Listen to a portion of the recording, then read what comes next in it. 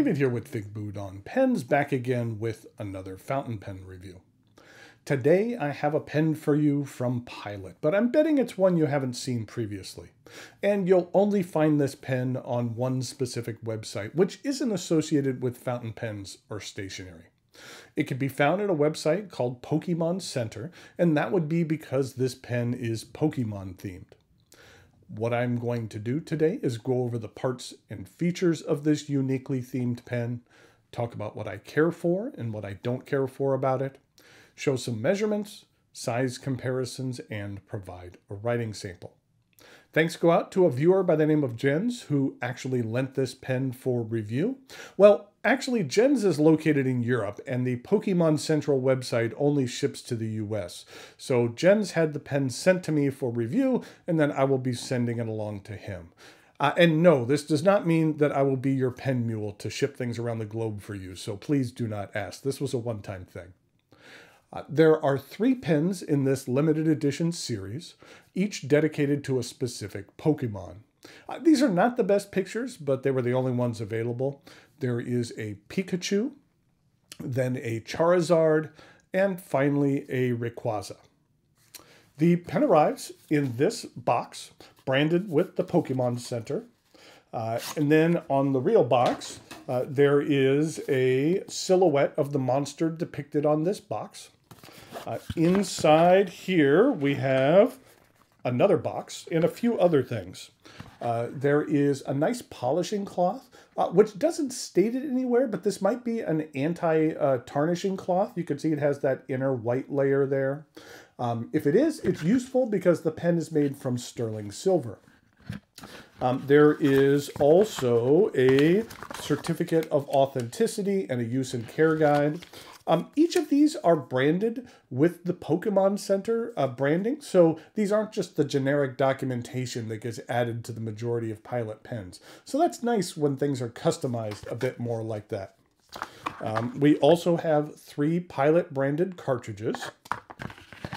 And then inside this box here, we have the pen.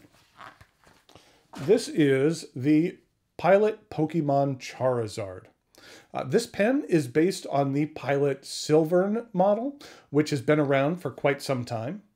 The pen is made from sterling silver. If you are not familiar with Pokemon, it is a Japanese franchise which consists of things like video games, animated series, films, and a trading card game, as well as other media. Pokemon takes place in a universe where humans coexist with creatures known as Pokemon, which is a combination of the words pocket and monster. If I tried explaining everything about Pokemon, this would be a very long video, but the essence is that you play as a Pokemon trainer, you explore the world and collect Pokemon. Between all of the games, there are over 1,000 different Pokemon species. You train your Pokemon and fight them against those from other trainers. There is a lot more to it, but that is Pokemon in a nutshell, or a Pokeball, if you will. Let's take a look in the parts and features of this pen. The top of the cap is rounded. This transitions into the clip. This is a traditional Pilot clip with the ball on the end. It's stamped with Pilot at the top, and at the very top it has the serial number of this pen. This is a limited edition of 100 units per Pokemon, so 300 units in total. I will also say, to the best of what I can see, that serial number really looks stamped rather than engraved. I know it's a small thing, but stamping typically looks so much nicer than engraving. So it's a nice touch and a leading indicator as to the overall quality of craftsmanship of this pen. Pilot typically doesn't disappoint. The cap angles up, and at the end we have a wide band. On it, it is stamped with sterling silver and Japan. There is no sterling silver hallmark from what I could see on this pen. Most European countries require a hallmark for sterling silver, but in the US it's not required. I'm assuming that's the case for Japan as well, since that's where this pen was manufactured. There is a small step down from the cap to the barrel, which tapers down, and the end, like the top of the cap, is rounded. Okay, let's take a look at the themed artwork here on this pen. On the cap, there is a Pokeball. These are used for capturing Pokemon out in the wild. Then on the barrel, we have Charizard. Now, Charizard is one of the most popular Pokemon, I think for a couple of reasons. He is obtained very early in the game, so you have him for a while. Also, he kind of looks like a cross between a dinosaur and a dragon, but he's actually not a dragon when it comes to Pokemon classification. He is categorized as a fire and flying type. It's a character folks have a lot of nostalgia about. There is also a Charizard trading card, which is the most valuable Pokemon card. At an auction in 2022, one sold for $420,000. On the site that sells these pens, they describe this pattern as hand-etched. I'm not quite sure that's accurate. It might be a translation issue. The image is embossed, so it's not etched into the material. And to the best of my eye, the black outlines don't look to be hand-applied to me either. This isn't a big issue, just a mild marketing misrepresentation by either Pilot or the site selling these pens.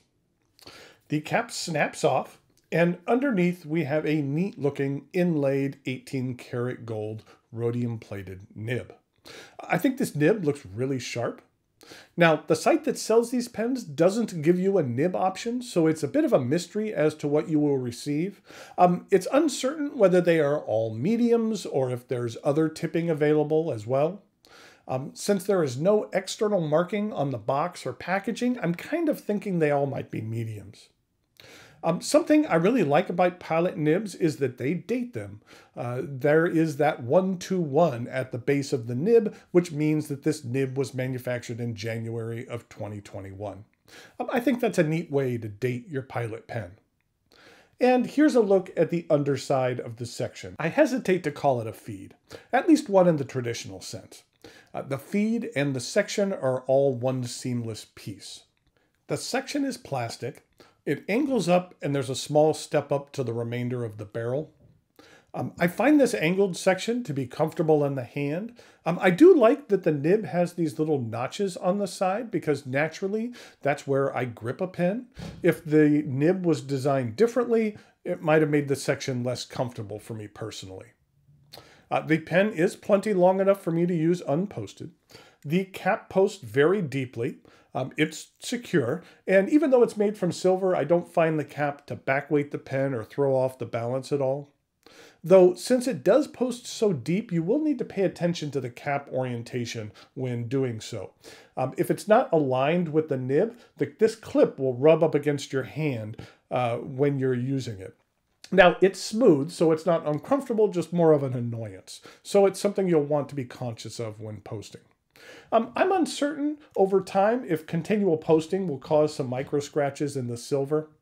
Just not quite certain about that. This is a cartridge converter pen. Pilot does have a proprietary system, so you'll need to either use Pilot branded cartridges or the included Con 40 converter. I will say the Con 40 converter is not my favorite.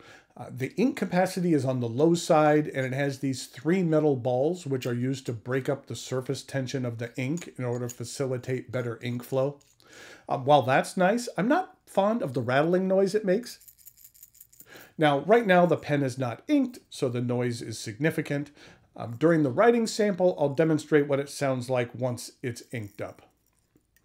The Pilot Pokemon is only available on the Pokemon Center website, and it retails for $599.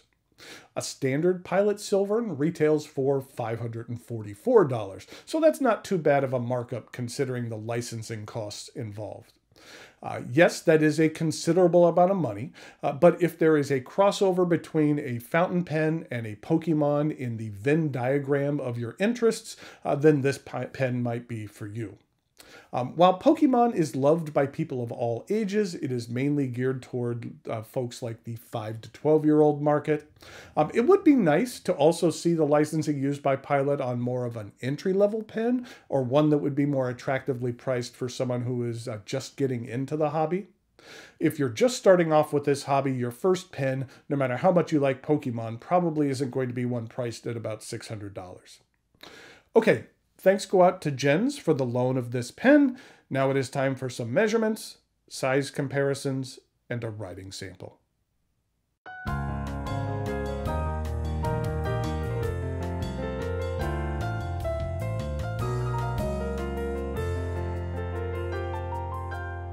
Okay, here we have some size comparisons for the Pilot Pokemon.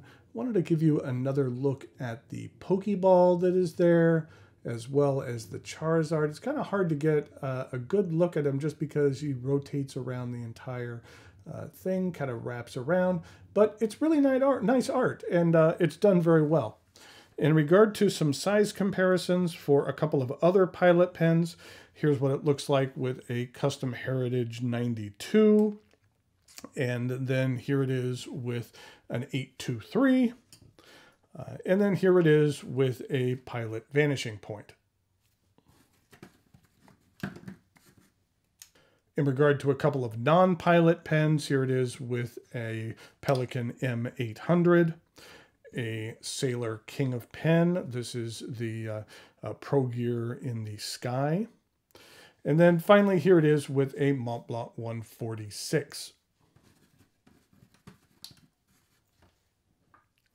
In regard to uncapped comparisons, here it is with the Mont Blanc 146 and the Pilot 823 and the Pelican M805. I think I said 800 earlier. This is actually an 805.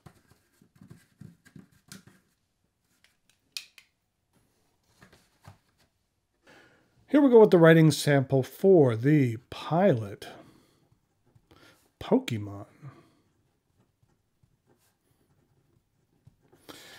This is a medium 18 karat gold nib, and the ink I'm using is one of my favorites. And since we're reviewing a Pilot pen, I thought I'd use one of my favorite Pilot inks, which is Pilot Irosuzuku.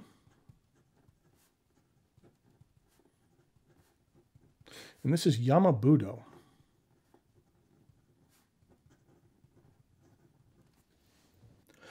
Yamabudo is just a really nice deep purple. I just find that it really looks well coming out of a lot of different pens. This is what it looks like in comparison to Califolio's Antinopal, as well as Private Reserve's Plum. This is what the bottle looks like. As you can see, this bottle is almost used. This is probably going to be the next bottle of ink I go through. I'm very, very close to being done with this bottle of Yamabudo. Plus, these bottles are just the coolest. I think this is one of my favorite ink bottles out there. It just looks really nice. I love this teardrop at the bottom. It's just nice and solid, stands up nice, really deep. You can get anything in there. This is just a great design for an ink bottle. And here we go with the rest of the writing sample.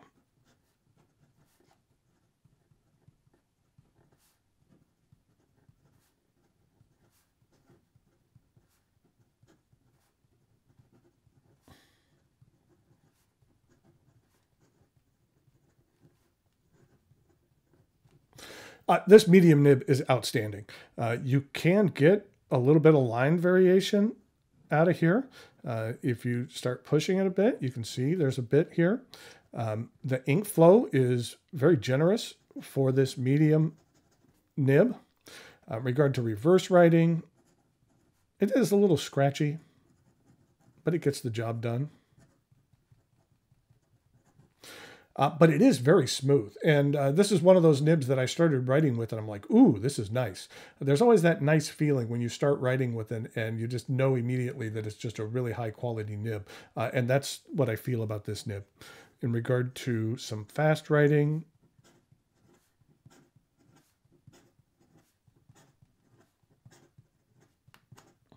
the feed has no issue in keeping up at all. So there we have the Pilot Pokemon, the Charizard to be more specific. Thanks again. Go out to Jen's for the loan of this pen. It'll be heading your way soon. And until next time, thanks for watching, and I'll talk to you later.